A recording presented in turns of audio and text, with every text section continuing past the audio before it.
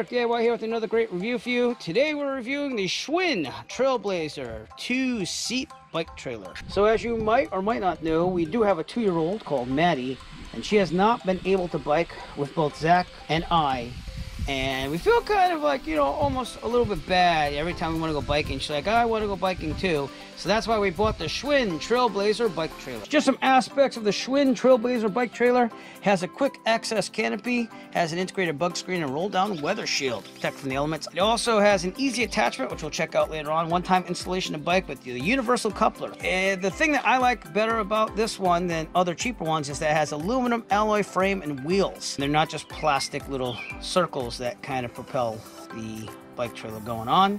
It has air-filled tires, 20 inches. 20 inches means a smoother ride with bigger tire. It also comes with a stroller kit, so you can actually make this a stroller. It has space for 2. Again, I bought the 2-seater, so that way we had a little bit more space for her. We're gonna see if it can make it 1 in the middle. So I'm interested in seeing that, because some people said it could, some people didn't even really report that you can make it for 1. And finally, it has a foldable design, so it folds all up for compact storage and transport. This is what comes in the box. You got 2 nice quality wheels. They do come with reflectors too, which is nice to see. You have a front wheel. You have directions along with just a couple screws. There wasn't a lot of screws, so it doesn't look like there's gonna be a lot of assembly. You have the attachment point on your bike. That's the thing you have to install. And finally, you have the handle to make it a stroller, the actual bike trailer itself, and this other handle, which I'm not sure what that is yet. So we'll see what goes on as we build it. The goal is to attach it to my e-bike right here. And let's see how that goes, because this is my new e-bike. I'll be reviewing this really soon, so I'll include a link to the review of this bike. But this is what we want to put it on, and we'll see if it happens. We have the attachment point right here. I have to see if it will actually support my e-bike. So as I'm building this, it indeed does have it so that you can run this as 1 seat as well. I love that feature. It'll give her a little bit more room in there. It is really easy to build thus far. It's just been a couple things. I had 2 screws to put in. That was it. The rest of it was just kind of set it up and lock it in place. So it's going well so far. This is it fully built. We just gotta attach it to the bike with this mount here. So I'm gonna put the mount on. That was pretty easy. Taking my time, took about 10 minutes. Not bad at all. The tires go on really easy. I'm also gonna check the tire pressure before I do that. But they do include a wheel that you attach to that to make it a stroller, as well as the handle. But you don't use those if you're gonna use it as a bike attachment. Attach the trailer to the bike, you're gonna screw this on.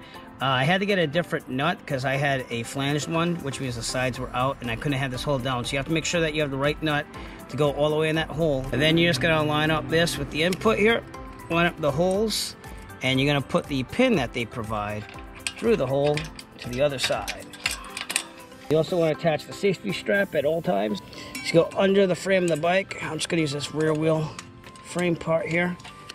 Strap it through there. It's very, very tight, as it should be, because it's gonna catch. And then you just clip it to this loop right here. And that's your secondary safety in case something fails over here. In the back here you have storage, and I believe that the weight limit is 5 pounds back here. But it's a nice little thing, and it's held together by Velcro, and it has a nice vent and everything in it. To have all the little things that you could want in a bike trailer.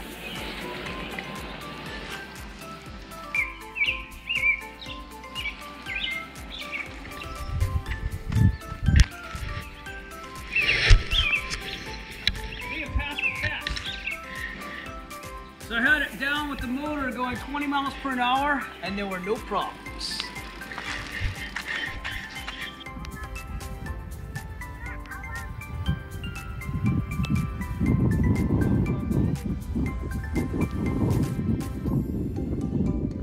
Say hi. Maddie, are you having fun? Yeah. Who do you have with you? Water. You have water? Who else do you have with you? Mickey. Yeah, Mickey? And Oh, do you like your bike? yeah. All right. We're going to get going, okay? Okay. All right. All right, we've been using the Schwinn Trailblazer for a while now. And as you can see, it's held up pretty well. Works great on my bicycle. I will say that it also stains easy, but I guess that's something to expect when you have children inside of it, so not a big thing. And I also changed this so that it's only Maddie. It's set up to be a 1-seater instead of 2. I just had to reduce some of the straps here in the back. Really easy to do, and it's worked great ever since. Really useful. I've been in the side pockets. She puts her water in here, some snacks in here, and she has more than enough space to move all around. So yeah, I would definitely say that the Schwinn Trailblazer is really good as long as you get it for the right price, which I paid around $200 for this, which I thought was a lot at the time, but honestly, it's built really well. I'm glad that I can get the plastic wheels. I'm glad I got the rubber inflatable inner tube ones, if you will. And yeah, I will say that it handles great, even above the 10 miles per hour that they suggest. I had to do that one time just to make sure that we got home on time. Very stable, reliable. And what I also like is that the Trailblazer stays right behind the bicycle at all times. Even if I make slightly tight turns, it goes with me. I've had no problems with it. It's directly behind the bike. As far as the storage space back here, this is also a good thing. I haven't used it a lot, but I would if I went to different places and not just around the neighborhood. I will say that sometimes she puts her drink and snacks back here though when you're not looking. So I don't know if she goes through the side, which I'm guessing she does, but you can get food and snacks back there from the front seat, so just be careful on that. And other than that, it's an excellent buy. I was gonna buy a used one, but I'm glad I bought new. It's just a lot easier, and you know everything's there and everything. This is what it packs up into, so if you're gonna take it anywhere at the beach, have to put it in your car, packs up to a nice convenient size. The wheels just pop off. They have a little latch that you got to pull on to get the wheels out, but it does a nice job. Overall, I do recommend the Schwinn Trailblazer if you're in the market for a bike trailer. Definitely better than the cheaper options that have the plastic wheels. The rubber wheels absorb the shock more, and I've taken this thing up hills, down hills with the motor on my e-bike with it off, and it has worked great. I also like that the wheels are 20 inches so that they give you a little bit more cushioning when you're going around rough terrain. The bug net I was a little skeptical about because I thought these were a little bit big on the amount of holes that they have in them. I was thinking that would be more like a screen material, but I have had no bugs enter this thing, so it must work because I've ridden through a lot of bugs. The sides there, it doesn't overheat because it does have lots of ventilation, and although I have not been able to try the rain cover, it looks like it'll do the job. It has some Velcro right here, or hook and loop, if you will, to attach that on there. There might not be a lot of ventilation from the front, but you can come to the back here and keep this open for during the rain.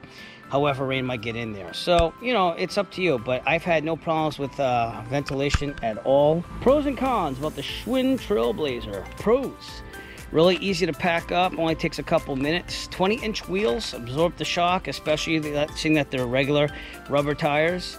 The flag's a cool addition, just very safety minded. The color is pretty nice too. And the rain cover and bug screen are great. Cons about the Schwinn Trailblazer. I would say that I'm not happy that the seats stain really easy. I'm not expecting this to stay totally clean, but we've only had this now for about 3 weeks or so, and I've ridden the bike quite a lot with Maddie in the back here, but it stained really easy in there. So that's up to you. I mean, I know it's going to be used. I don't have a big problem with it. The other con, if you're going to use this as a stroller, which you can, they give you a wheel that attaches to the front there, but it seems like there's a lot of setup for that just to make it a stroller. You have to attach another handle here, and you have to put the wheel on front, and that wheel is going to be out front, so that's going to be a pretty good distance. So it's great that it has the feature. I'm glad it has the feature of being a stroller, but at the same time, I can't see myself using that. Again, I bought it to be a bike trailer though, so I don't consider that a problem. In my book, it's just what could be a con if you're really looking for a stroller with a bike trailer. If you're on the market for a bike trailer, you might want the Schwinn Trailblazer. Highly recommended. I would give it 4.5 out of 5 stars. I can't see there being one better than this. For the price that I paid, I think I was not ripped off or anything. I think it does a great job for what it is, and I do recommend it if you're in the market for a bike trailer. If you'd like to purchase the Schwinn Trailblazer bike trailer, please look for a link in the description below. We'll send you to Amazon where you can purchase your very own. Every purchase will help support the Eric DIY channel. We appreciate all your support. If you like this video and you want to see more like it, please give us a thumbs up and push that subscribe button below. While you're down there, also push on the bell notification icon so that way you'll be notified of future Eric DIY video releases. We appreciate all your support. Thank you and have a great day. As always, if you like this video, found it useful, please subscribe. And if you have a product that you would like reviewed, please contact Eric by emailing him at eric5150diy@gmail.com. Have a great day.